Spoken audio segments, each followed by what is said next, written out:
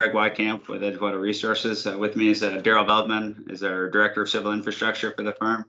I'm going to hit a presentation here and we'll get started. If at any point through the process you got a question, feel free to just chime in. There's a lot to cover, and happy to just chat throughout the process. So here. All right, hopefully you can see the presentation. So looks good. All right, excellent. So this is just the project is called Adelaide Pointe. It's in Muskegon, Michigan. So just a quick introduction of Edgewater. So again, Edgewater Resources is a civil engineering, marine, coastal planning, landscape architecture design firm based in St. Joseph, Michigan. We also have offices in Madison, Wisconsin, and Fort Lauderdale, Florida. And we work primarily on the waterfront, doing all types of waterfront development, marinas, hospitality, residential, all those sorts of things all over the world, but with a lot of emphasis here in the Great Lakes, of course, and in the Caribbean. We do development expertise, marine expertise.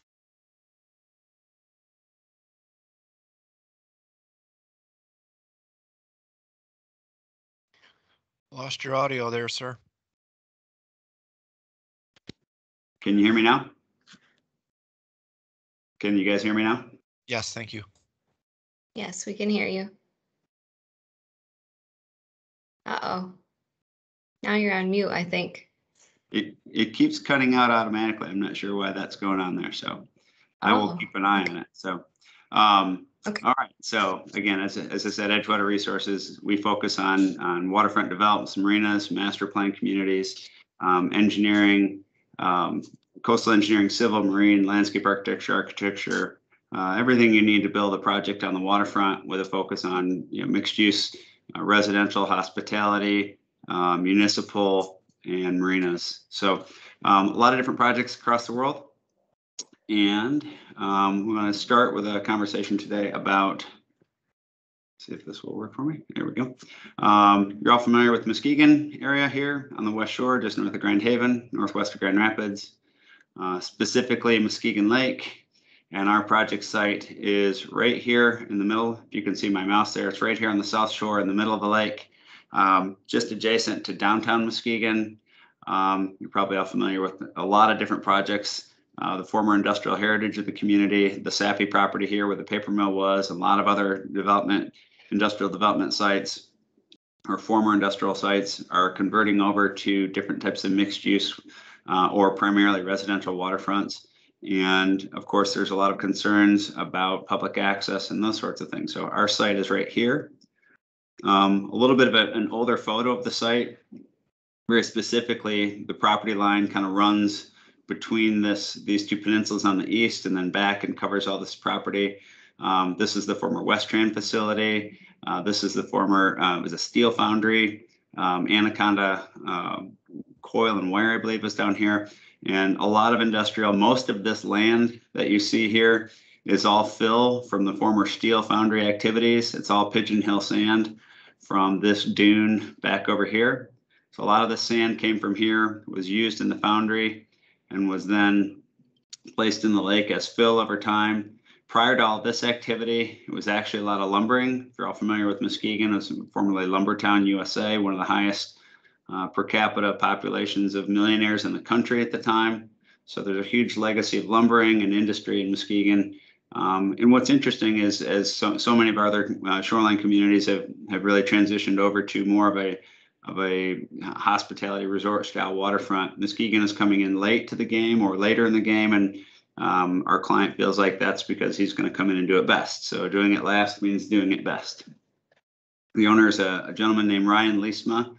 He owns Adelaide Energy and a number of other development corporations, heavily focused on real estate management in the Grand Rapids area, West Michigan area, and also commercial solar. So here's the site as of today. So you can see most of that foundry area here was gone. Anaconda is gone. These buildings remain and are still actively used for storage and are going to stay that way. And then we're focusing a lot of development up on this part of the site. And what's really important on this site is it's also a major public-private partnership with the City of Muskegon. The City of Muskegon owns and operates Hartshorn Marina, which includes the large boat basin, what they call the small boat basin here in this between what we call the west, central, and eastern peninsulas. And then they also have this mooring field out here. So while a fair amount of what we're going to be showing you today is actually occurring on city property, it's all part of a public-private partnership to build this together with them. So this is a current view of what's out there today. And you can see that easternmost peninsula is really a kind of a junkyard. It's actually not open to the public today. It's locked off for former boaters. I say former because the marina, the small boat basin, has been closed for a number of years due to high water. And you can see the flood damage on the middle peninsula and the western peninsula has similar characteristics. And then you can see a lot of public access that is a publicly owned and dedicated grant funded bike path that's part of a link from downtown all the way up to the beach. So that's what we have today, and this is what we hope to build. So as you can see, it's a mixed use waterfront development with residential and mixed use with commercial retail on the ground floor. This building here in the corner is a mixed use building that's going to help serve for boating industry with the fuel dock and all those sorts of activities, but also boat rentals and access and restaurant and community access up here. And then what's really important is when you look at all this green space is some major overview of how do you get this project done and entitled is really a focus on community access, public access, and environmental restoration. So we'll go into that in a little more detail here in a moment. But from the client's perspective, this is the next step in the transformation of the waterfront in Muskegon. It's all about expanding access and cleaning up the brownfield. There is a number of contaminants on site, particularly in the water, but some upland as well. And the goal is to build the most sustainable waterfront development in West Michigan. So the team includes Fishbeck, who's been doing a lot of all of the environmental remediation work. We're working with Roman and Kirk over there. They're doing an amazing job of helping us through all the brownfield issues and wetlands delineation and all the remediation aspects. And what we have on site is all from a former industrial use. There's a lot of slag and debris, asbestos, lead-based paint, and everything else. A lot of soil management because most of the site north of those buildings is fill, but you have those buildings are quite dated, and the owner has since taken ownership of the property back in April has removed it's over 200 dumpsters of just trash and debris and materials out of the site to clean it up and transforming those into a much higher quality boat storage facility and other light industrial uses. Estimated $250 million in investment and a lot of brownfield funding, working with the city there and state grants and fundings to help pull this together. As we talked about, it's an 1870s lumber mill, and then the West Strand Foundry and the steel casting operations created much of the site. And just a few images here of kind of existing conditions. Again, none of this is currently open to the public. That path is owned by the public, but nothing else is. So we joke that this is the most trespassed upon piece of property in the city of Muskegon. It feels like it's open to the public, even though it's not technically open. You can see some of this. There was a huge shoreline restoration project a number of years ago, but with the record high waters in 18 and 19, most of that was lost and destroyed. This edge condition is in very poor shape now. As we kind of shift around, looking to the east, you're seeing some of the buildings here looking to the south. So we call this one Big Blue and Big White for strange reasons. Looking at this east basin, this is where the most contaminated sediments are. Contaminated film, there's a lot of organics in here due to the very slender width of that area. And as you can see, it's mostly junk and debris. There's very low quality vegetation and a lot of invasives, which we want to take care of. And then looking back, this is the small boat basin marina, which has been closed for a number of years due to flood damage. And all of this area here is publicly owned by the city of Muskegon, but is not open to the public or accessible at this time. Lots of fencing, this is a part of that path, bridging over a very small wetland. And then looking at the south side of those buildings, just a lot of pavement and remnants from its industrial past that will be cleaned up over time. So this is the interior of some of the buildings. This is one of the nicer buildings. That's the one over here. This pad here is actually There's actually concrete under all of that area that you see there. This is going to be transformed into some additional light industry area in here in terms of boat storage and boat operations. This is some of the nastiness inside the buildings that has been cleaned up. And the major overview of moving forward, when the client asked us, we started working with the client last December. His question was, how do we move this project forward as fast as possible? And the conversation really centered around a number of things. One is making every inch of the waterfront public, open. Unlike most waterfront developments these days, there's this idea that we can gate off the waterfront and I've got mine and you all keep out. We're taking the exact opposite approach at this site. We're making every inch of the waterfront open to the public and stepping the residential and the private elements to the back.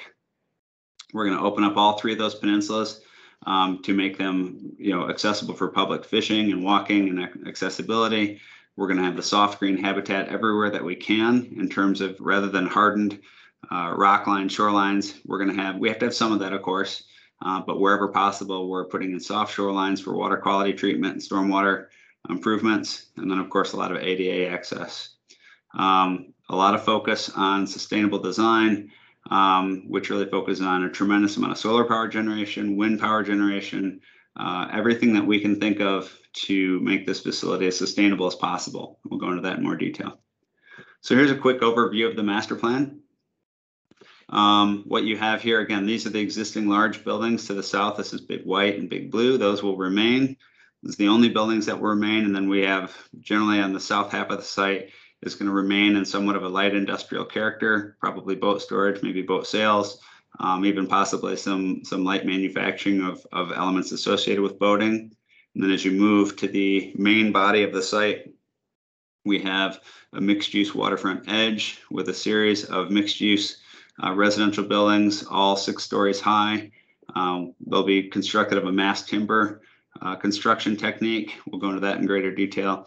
More residential on the east side, and then possibly apartments or senior housing, and then other residential here on the interior of the site.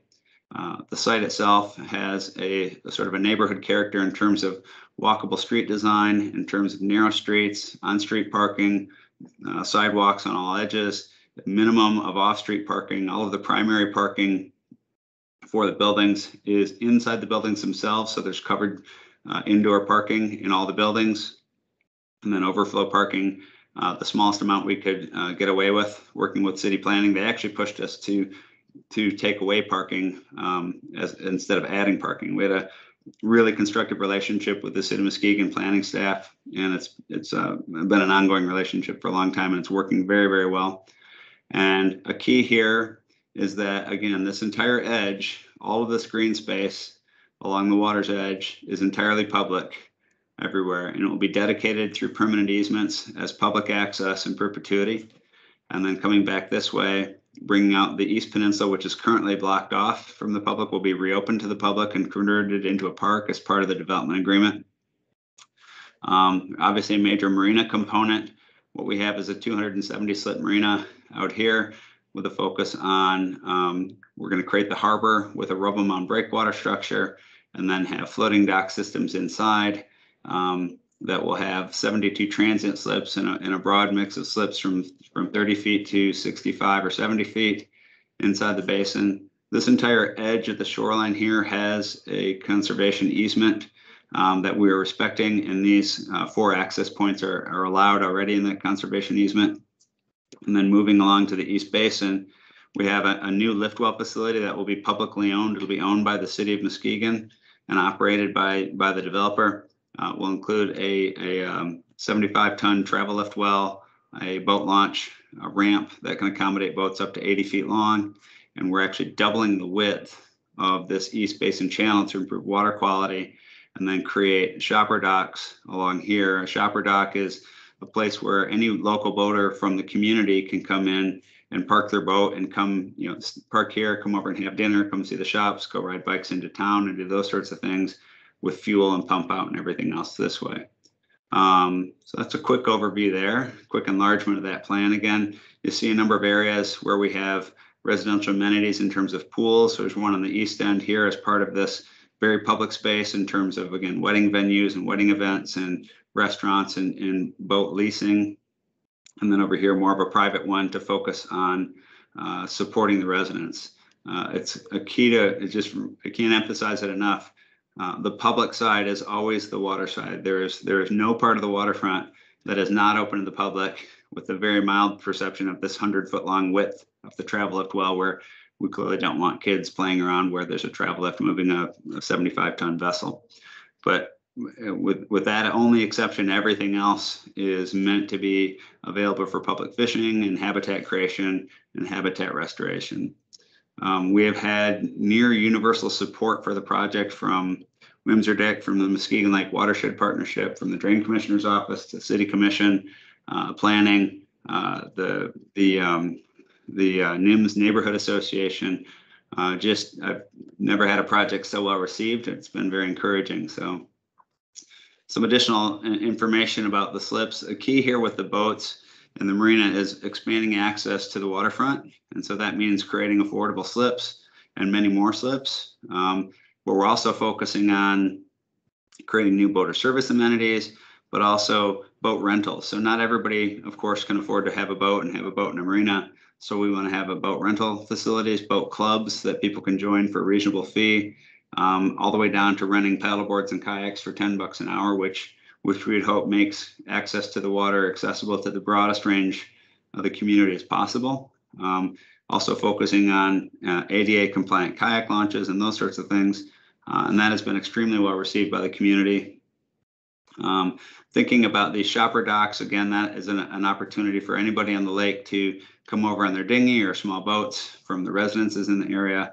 And again, a constant focus on making boating accessible to everybody, regardless of age, income, or ability. It's sort of a fundamental principle of design for our firm is to make this water accessible. And we really do focus on public access as much as possible. And I think that is probably the single fundamental key to why we've had such broad support. We're already through Plan Commission approval, and we're submitting the joint permit applications in the coming weeks. So that's been very encouraging. So here's a few images of what we expect the quality of the docks to be. This is a timber dock system that you see throughout the state of Michigan. It's actually manufactured in Michigan, a company called Flotation Docking Systems up in Cedarville in the Upper Peninsula. It'll have this kind of quality and character. Of course, all the modern fire safety standards, utility standards, electric shock drowning standards. If you're not familiar with any of those things, there's a whole new series of codes associated with marina design and infrastructure development that we spend a lot of time working on. So this is a key piece of the safety of the project. And then a focus on how does that boating interface with the water's edge and the buildings, and what's the quality and character of the architecture, what people want to live in this place.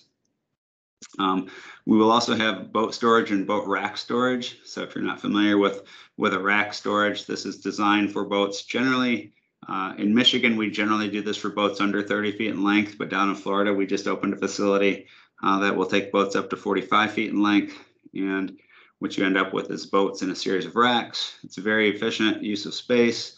It's also a very cost-effective way to provide hundreds of slips for smaller boats at a very affordable price. And so again, that's part of our serving the community and expanding access for boating, but also creating a profitable business for the developer and just getting more boats on the water. Accessible kayak launch facilities. Again, this would be part of the public access, but also part of the local rental facility, so that you would have right near this type of access, you'd have a rental opportunity for anyone to get out here onto the water. A tremendous focus on fishing. Currently, the site is, again, it's the most trespassed upon piece of property in the Muskegon Lake. It is constantly, the shoreline is constantly lined with fishermen in the area. We want to preserve all of that and actually expand habitat. We're focusing on some grant opportunities, but also constructing habitat features for centrarchid species and making more accessible routes. Currently, there's no accessible routes to any of this. We want to have more of that type of access and maintain and keep the public fishing that is so popular there today. Again, wherever we have the opportunity, rather than a hard shoreline, we've got the room and the space to create a softer shoreline that can move with the water levels and can absorb some of that energy. It's good for wave climate. It's good for habitat. It's good for water quality. This serves as a filtration edge to all of the on-site drainage, which will sheet flow across the site. This is the kind of character that we aim to have. There will, of course, be some limited amount of rock in key areas, high energy areas that we have to defend against the waves, but we want to mix that in with softer intermittent parts of the landscape to do the best that we can to soften that edge. We will have a rock, that outer breakwater will be a rubble mound structure. It will have wind power elements, actually wind power turbines installed as part of that rock structure. We are hopeful that we can make the rock structure itself accessible with a path on top. If we can't do that for cost reasons, we will have the perimeter walk that the perimeter dock that goes along the inside of the basin will be open to the public. So everybody will be able to get out all the way to the end of the breakwater and kind of be out in the middle of the lake, which is a really exciting thing for a lot of folks. And then looking at how you start to integrate these sort of limited hard areas with soft areas in sort of a mix and match approach to really focus on having as much soft edge as possible. As we start to think about the character of the upland spaces, clearly it's a high-end community with high-end amenities. We want to have, again, a public edge, a great public character, but with nice, clearly defined, more semi-private spaces, so that from a design perspective, visitors know that they are welcome, that they know and understand just how the site is organized, what is public and what is private. So this is one very good way to do that, is with this sort of grade separated areas. But again, a real focus on that public edge, and then having a nice mix of boardwalks that will go out over the water, over the wetlands. And we have a lot of educational elements that will be incorporated as well.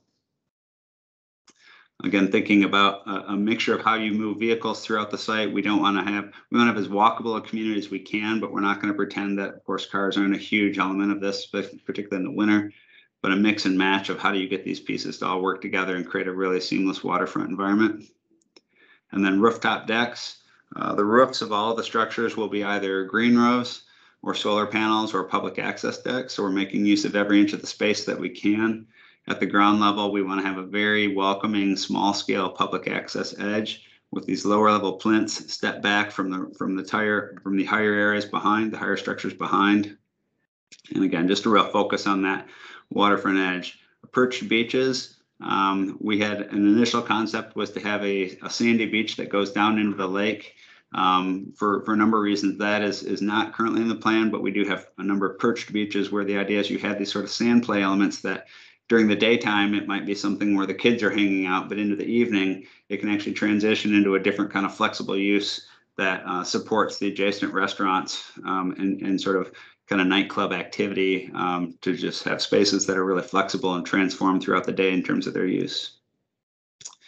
The shoreline edge treatments, again, are arranged from vegetation, sometimes mixed in with a little bit of breakwater, sometimes mixed in with a little bit of offshore segmented breakwater, moving up to a very limited use of armored revetment, and in our case, a very, very limited use of vertical steel bulkheads. I think we have, maybe 100 linear feet total? 100 feet. Out of, 3,000 linear feet, so a tiny amount of vertical bulkhead.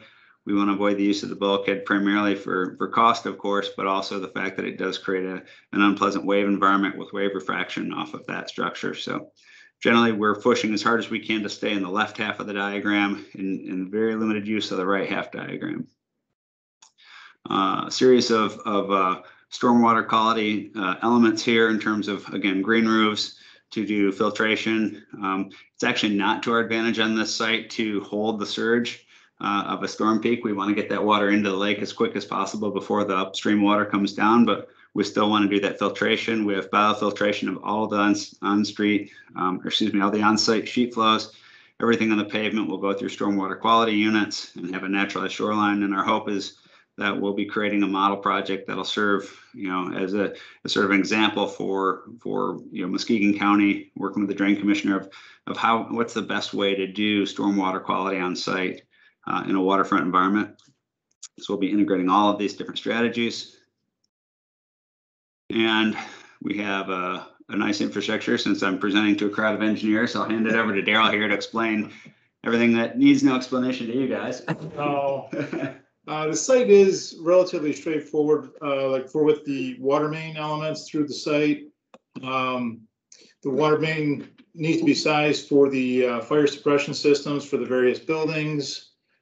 Sanitary sewer, again, very straightforward for a site like this. We're going to have a lift station so that we can collect the gray water and shoot that gray water over to gravity portion of the city of Muskegon's collection system. The big difference on this site is the stormwater management. As Greg had mentioned earlier, the site is contaminated, so we can't use the traditional best management practices of detention ponds, perforated pipe, just because we don't want to flush that contaminated, those contaminants out of the soil out into Muskegon Lake. So instead, we're going to have to do some storage in the pipes. And then each outlet, we'll have 2 outlets. Each one will run through a stormwater quality unit, which will work with the drain office to make sure that we have all the proper elements for that. We do manage some of the stormwater runoff from the parking lots through bioswales. And again, trying to make that interaction with the soil as minimal as possible, but yet long enough so that we can knock out the hydrocarbons and silt and sediments that we want to keep on site so that we can collect those and dispose of those properly instead of releasing those directly out into the lake. Even the downspouts from the buildings, we'll collect that stormwater runoff and run it through the system. And again, making sure that it is as clean as possible for entry into Muskegon Lake. Those are the big 3 that we wrestle with as civil engineers: the water system, storm, and sanitary. Reconstructing all the West-Western, that's all currently. Oh, true. The site needs a 12-inch water main, and on West-Western, there's a 6-inch water main. There used to be back in the day a 12-inch that ran out through the to feed the factories in the area. But that pipe collapsed, and I'm not sure what type of material that was, but it's no longer an option. So we do need to rebuild West-Western here on the bottom of the picture, and make a connection point here with a 8-inch main. And then on the eastern end, we're going to make a connection with a 12-inch water main and get that whole infrastructure updated in this area for the city. And then we'll be plowing in a 12-inch water main, looping around through these buildings here, and then an 8-inch water main running through this portion of the site over here. Again, with West-Western, we're going to reconstruct this road. Currently, it's just a sea of hard surface, a lot of concrete and asphalt. And again, as part of the project, we want to reduce that hard footprint and make it as soft as possible. So again, working with the city, making sure we meet their standards and try to create as small a width as possible for the new West-Western. And then also try to get bike paths through here. Because as Greg had mentioned, there's going to be a recreational loop throughout the site. But then we've also heard from the people in the area that some of them commute every day on their bicycles, and they may not want to go out into the site, so they may want to take the commuter cutoff, the bypass. The commuter bypass. So they would turn here, and then we would create a new path all the way over to the Boys and Girls Club, which is located to the east. And we're also creating a parking area there right at the corner.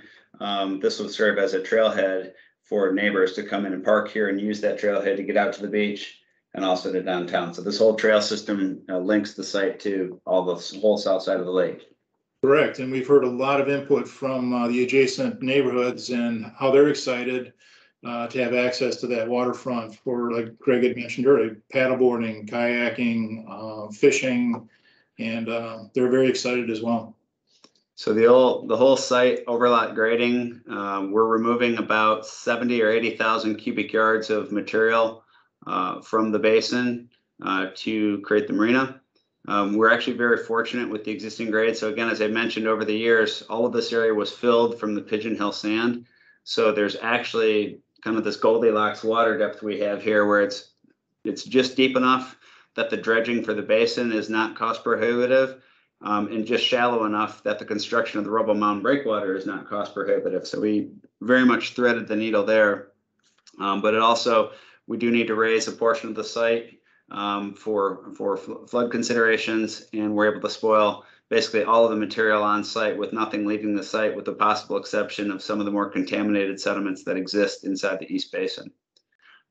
So all of this is moving forward. The phasing is for this roadway roadway and utility system to be constructed in 2022. And then as we start into the project, we'll start to build the residential components. So a little bit more on the residential. We won't have any single family residential, but I have this image in here. We do have an incredible focus on solar. As I mentioned, our client is a commercial solar developer. So every building on site is going to have, if it's not a green roof, as you see up here, or a public deck, it will have solar creation. We're even looking at a prototype facility right now of putting solar as a walking surface on the docks. We'll also have wind turbines out on the breakwater. They'll likely be horizontal axis turbines larger than this one, but the idea is to generate as much renewable energy on site as we can. So that's a major focus. Again, thinking about public access with the decks, but also dark sky lighting, thinking about the way, particularly from a habitat standpoint, we want to do as much as we can to foster positive habitat for the migratory bird species and pollinators and so forth. So again, focusing on dark sky, not only for energy savings, but also for quality of experience. And also it has less impact on migrating species and insect species. So it's all very positive from that perspective. Also some safety with that. Yeah, for sure, for safety. So some other members of the team, all of the building architecture, we have 3 different architects on the team. Edgewater Resources is doing some of the architecture. Korb Associates is primarily responsible for the residential structures. And Architectura is also responsible for some of the mixed use commercial structures on site. So Korb, Jason Korb, is out of Milwaukee, and he is the nation's leading expert on something called mass timber. If you're not familiar with mass timber construction, it's basically a strategy where almost all of the structure is constructed of laminated timber members. It is very, very sustainable. The building weighs about 1/3 of what a traditional building would weigh, which means we have about 1/3 of our foundation requirements. Very low embedded carbon, very much the most sustainable way to build a tall building. There are 2 mass timber structures in the state right now, both owned by the state. One's at Michigan State University, and others a DNR facility up north.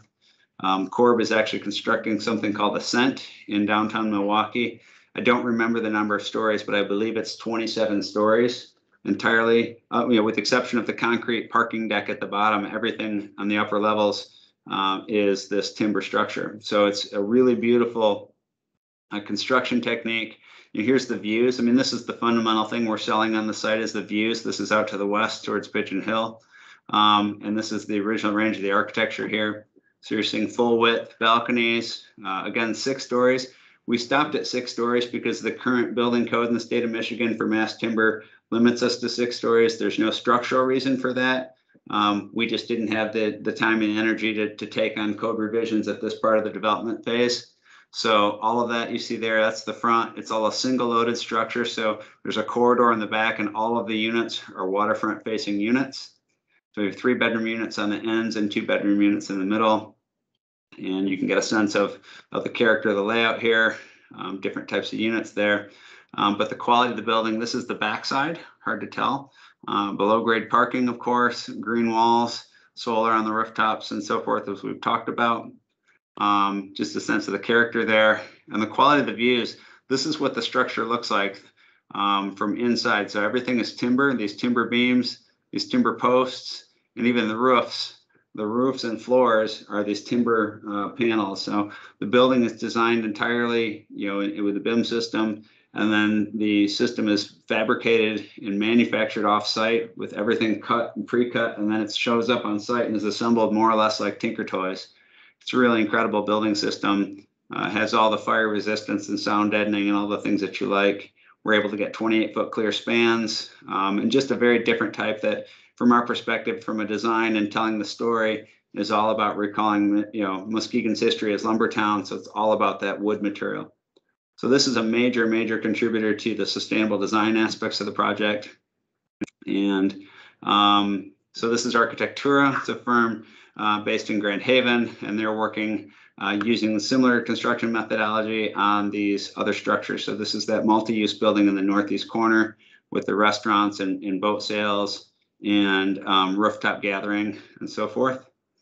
And that is about it. So here's our closer. There's our image, and this is what we hope to build and have a really good start on this next year. We hope to be under construction, like I said, on the road and utilities in 2022, as well as the East Basin for the launch well.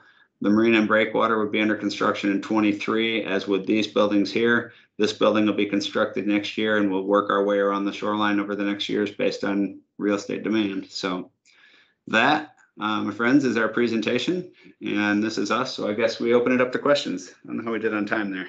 Pretty good. So You did great. thank you. I'm going to pause for a minute and let people unmute themselves and ask a question.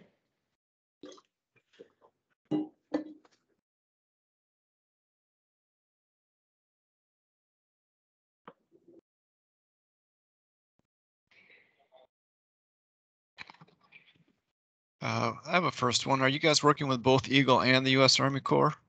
Yes, sir. Yep, we're submitting the joint permit applications here probably in the next 3 weeks, and that will, of course, involve a very thorough review on water quality and wave circulation and the wetland edge conditions and all that. So that process starts in the coming weeks. Thank you.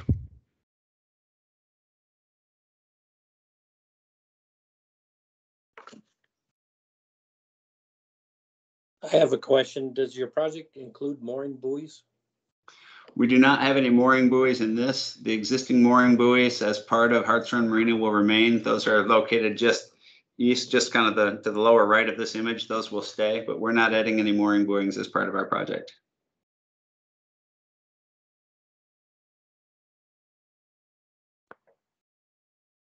Here's a question from our chat box. Do they plan to use any pervious pavement?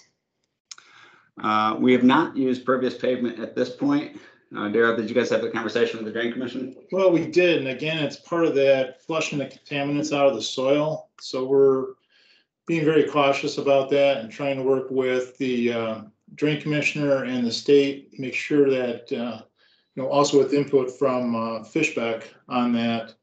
And right now it's being discouraged to use that perforated pavement. On this particular site. Yeah, I mean, we love using that, and we've done that on some of our other projects, but it's not a good best management practice for this project.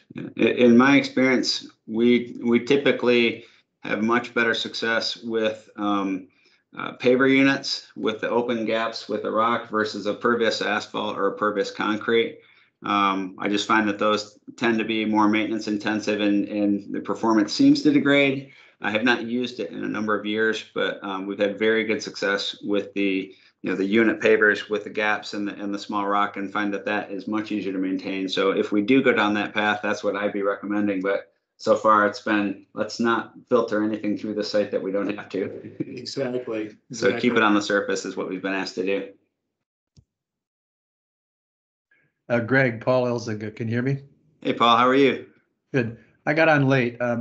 I'm curious about the water depths. And is that breakwater all rock, and is it existing or is it new? If it's new, how are you going to build it? Sure. This is a new breakwater. The water depths out there right now range between 6 and 8 feet, I believe. Correct. It's maybe even 4 feet back in here. So it's basically a simple rubble mound structure where they'll have a core stone and an A and a B stone layers for armoring. And it would be basically the construction methodology is we'd like to build the breakwater first, and then come back in and dredge out the basin on the interior. And we, of course, have a shelf on the inside. We want to take advantage of that relatively shallow depth so we don't have to put in nearly as much stone. We are fortunate that there is another. So basically the way that Muskegon Lake works in this particular part of the lake is there's a shelf that's another, I don't know, 150 feet off of here, and then it drops off to like 40 feet of depth very rapidly. So, so that's the strategy there. And all the docks are new, and what about the soil conditions where you're gonna drive the dock piling? Sure. This whole area here, these would all be new docks. As we mentioned, we're currently proposing to work with flotation docking systems out of Cedarville. The anchorage system in there hopefully would be spud piles. Because if we have sufficient wave climate protection, that's a very effective way to go. We may need to use guide piles. We're fortunate that the subgrade materials in here is a very high quality sand, in particular out in this area. It's actually really weak back in here in our first major structure, unfortunately, where we have to build this. But out here, we've got the good fortune that it's a lot of sand and it's very solid. So probably, just traditional, vibratory or pile installation methods. Thanks. Is there any plans for outside boat storage or winter boat storage in here? And if so, how do you kind of plan to screen that? Sure. So the primary boat storage is in these buildings that you see here. So this building here is currently used for boat storage and will remain so. In fact, they've cleaned out a huge portion of the back area here. So they probably increased the indoor capacity for boat storage here quite a bit. This building is being renovated for indoor boat storage with racks, as we talked about the rack with the forklifts. These buildings here will likely be either indoor boat storage or possibly a boat condo, basically a man cave where you park the boat and you sit there and you drink your beer and you look at your boat all winter long. There may be some outdoor storage in these aisleways, in which case they would be screened by these buildings here. Okay. We have a comment question. It says, great presentation, very interesting. What is your targeted completion date? Sure.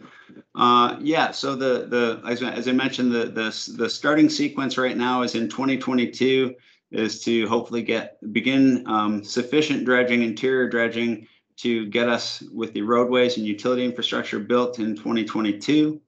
We want to build this lift well in 2022 as well, and then break ground on this first building and this building to have those open in 2023.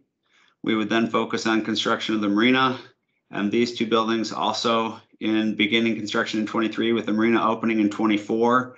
And then these remaining three buildings would come online. Actually, this building first, these two buildings second, then these buildings would come online in order first, second, third, and fourth based on market demand. So the far end of this, I would hesitate to guess. It'll depend on real estate conditions, but I would say by 25, we expect to have a sufficient part of the perimeter done, the marina basin, and this aspect, and of course, all the roadways. So Ryan's found a lot of interest in this project with all the different conferences and seminars he's gone to, correct? Yeah, we've had huge interest in this first set of buildings. There's a lot of pre-sales and that's moving very, very well. So that's quite encouraging. But real estate is real estate. We all know how quickly that can change. So. Do you have any provisions planned for security between the public waterfront and the private marina docks? Sure. The dock systems themselves will have gates. We've probably designed 400 marinas. There really is no such thing as a secure marina because anybody willing to get wet or hop on a paddleboard can get out to the boats. But we will have access gates that limit access for this part of the marina would be access controlled at all times. For this part of the marina, if that stays public as we expect it to, if we don't put the path on the breakwater, that would be closed at night, but would have access during the daytime. This area over here is shopper docks. That would be open all the time. And then this dock over here is part of the operation for the in-out storage for the racks. So we'll provide certainly reasonable security in terms of gate access, but the best security for marinas really comes down to video surveillance. And of course, we'll have security on site. Here's another question from the chat box. How much thought has gone into parking with such a great amount of public access? Will there be associated public parking areas in addition to reserved parking for residents? Yeah, so parking's an interesting one. Working with the city, every conversation we've had with them is about taking parking away, not adding parking back, which we find really encouraging because we think this can be really a park once community. So certainly the community is already accessing the waterfront using the trail system is already there. We're relocating the trail system, but they're already accessing it that way. There's a little bit of parking over here that is maintained that they're using now. We're actually expanding some public parking over here for this peninsula area. Then we have on-street parking everywhere. As I said, the primary parking for the residents is in the buildings themselves. This is the primary parking along with the on-street for this sort of public use here. In the summertime, one of the advantages that we have is this building that is full of boats all winter will be empty in the summer. So in terms of valet and sort of covered parking in the winter or in the summertime, this building will be accessible to provide a tremendous amount of overflow parking. So that's a strategy that should provide more than we need. So.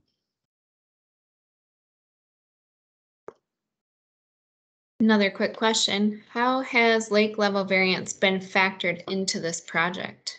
Maybe not such a quick question. Sure.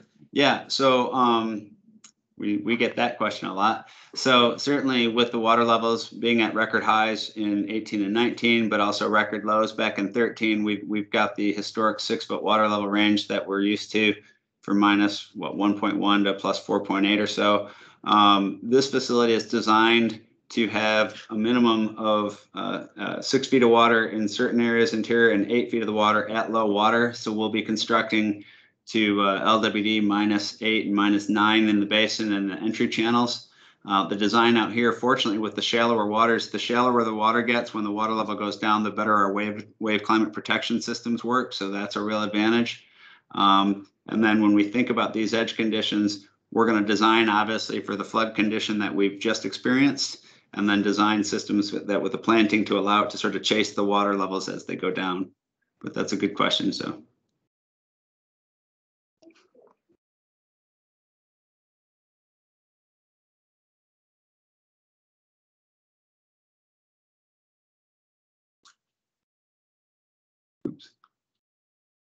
Well, there's been a lot of good discussion. I do have one question. Well, I have quite a few questions, but I want to ask this one. Does the name Adelaide mean anything to the owners especially?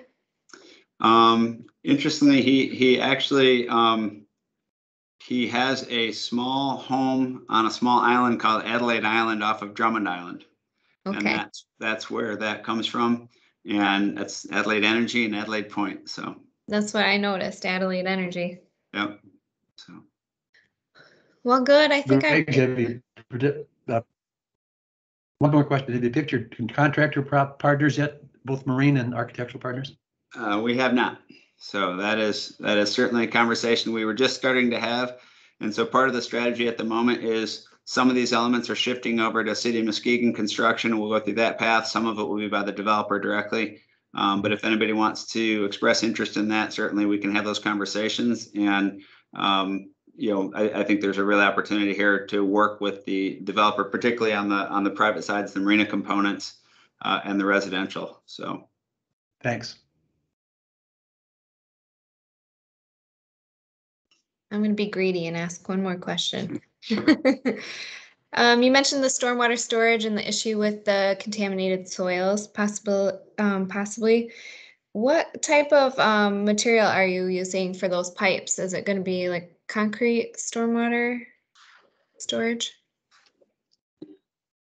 Well, again, we're going to be working with the drain office and see what their preferred pipe material is. Whether it's concrete or PVC is to be determined. We just haven't gone that far down the path yet. Gotcha. A lot of what you're seeing here is the concept, and now we need to start working a lot closer with these regulatory agencies. Yes. Lots to do. I think you guys are going to be busy for a while. So thank you. It's a fun project, though. It's really interesting. All the different elements that you're bringing together. I'm glad I asked you to present today. I think we had a good discussion and a good turnout. So thank you again, Greg and Daryl, for presenting. And all the attendees on the line, I will, one of our board members will be sending out the PDH certificates to your emails. We will post this video to our YouTube page, and we hope to see you again on December 14th. So with that, we'll say goodbye. Thank you again. Thanks, everyone. Feel free to reach out if you have any questions. Thanks a bunch. Thank you.